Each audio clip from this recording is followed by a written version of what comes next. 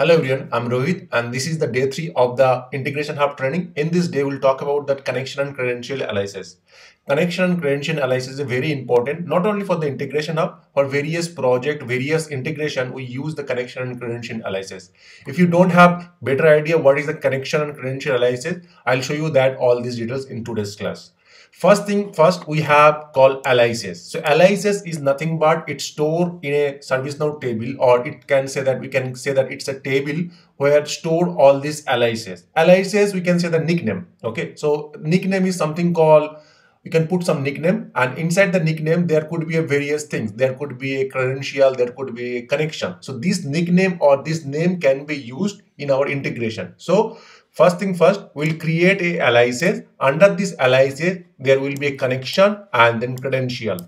For our case, snowexpertrohit.atlassian.com, that is the connection URL. So that will be the connection URL. And then in the credential, we need to be passed the username and password. So username and password is a credential. So aliases or the connection and connection aliases have three components. So connection and credential have three components. First is the aliases, second is the connection, and third is the credential. With the combination of these three, we are going to integrate with our JIRA instance. So let's go back to the ServiceNow instance and explore more.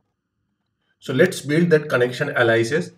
To build the connection aliases, you need to go to the left navigation and then search for the connection. So if you type the connection, you will be able to see that connection and credential aliases. You can click that. And then here you can see there are out of box some connection aliases created. Let's say I'm going to create my own. I'll click new. And then here you have a type called connection and credential. So the type means that you want to store connection and credential, or you want to store only credential. That depend on that. So my case is the connection and credential. I'll put the name called JIRA custom. Okay. And then here you can see that we have an option called configuration template. So we'll click this configuration template. And then I will select that called basic auth configuration. Why I'm selecting that, I'll discuss that later, but I'll select that basic auth demo configuration.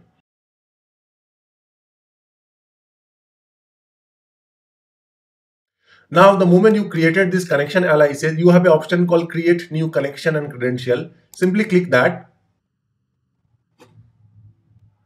And the moment you click that, here we need to put this connection name. So let's say our case, the connection name is the JIRA custom spoke connection. Now we need to be put the connection URL. So on which instance we are going to connect that. So what is our instance name? Our instance name is snowexpertrohit.atlassian.net. So this is the instance where we are going to build that, or where we are going to connect that, right? So for that, what I'll do, I'll copy this instance name. I'll copy this instance name and then go back here and then paste that. Now we need to be passed the username and password. Okay. If you see this JIRA documentation, what it is saying that the credential should be your email address colon your API key. So username should be your username should be your email address, and then password should be API token. Right. So for that, I'll put my username or my email address here, and then I'll put the API token. The question is that how you can get this API token from the JIRA. So if you go back to the JIRA, so if you click this settings, and then if you click this Atlassian account setting, it will land to that profile and visibility page. And if I go to this security from there, and if I go here call API token, here I can see my API token. I'll click the create API token, and then I'll create new, and then here let's say that integration hub. I'm putting that integration hub and create. So it will generate a token. I'll copy this token and then go back to here and then put as a password. Now here I need to put the username, which is nothing but my email address. So I'll put that. So you can see that I'm getting an error message called action about password value is too long, could not truncate encryption. So this is what I'm getting a message. So let's fix that. For that, what I'll do, I'll copy this error message and copy that and then paste here and put that service now in the last and hit enter. You can see that there is a one article for the similar issues. So I'll open that. This is a similar service now. You can see this is the error. So what is that issue? The same message, error message they are getting. For that, what resolution they have provided, we have to go back to this, go to this system definition and then search the tables. So we'll go back to the tables.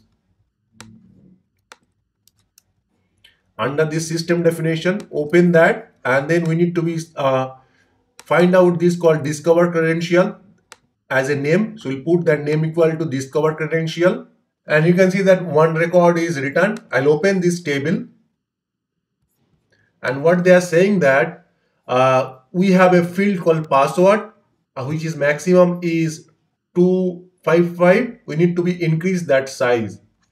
So this field needs to be, you can see, needs to be increase that size. Password, this one we need to be increase that from 255 to differently. Okay, so let's do that. So you can see that in this table we have a field called password 2, and if I go here, do we have any other field called password 2? So you can see there are many fields with that password 2. What I'll do, I'll increase all this field length to 1000 and save that. Okay, so let's see, is it saved or not? And I'll just click that save. So it means that all these password to field are updated with that maximum length is 1000. Now go back here, click that create new credential, and then let's say that I'll put this name called JIRA custom. Here I need to put that my URL. So I'll copy this one and paste here called connection URL, and then here I'll copy this token and paste here, and then in the top I'll put my email address, and you can see it's automatically refreshed and it stored a connection. You can see this is the connection it's created. If I open this connection, you can see this is the connection it's created called JIRA custom. This is the endpoint, and this pretty much looks good. Now what I'll do, I'll go back here, and then under this connection analysis, I'll select this JIRA custom one. The moment I select this JIRA custom one, you can see the base URL is automatically populated. So this is my base URL, which is coming from nothing but from here. All right.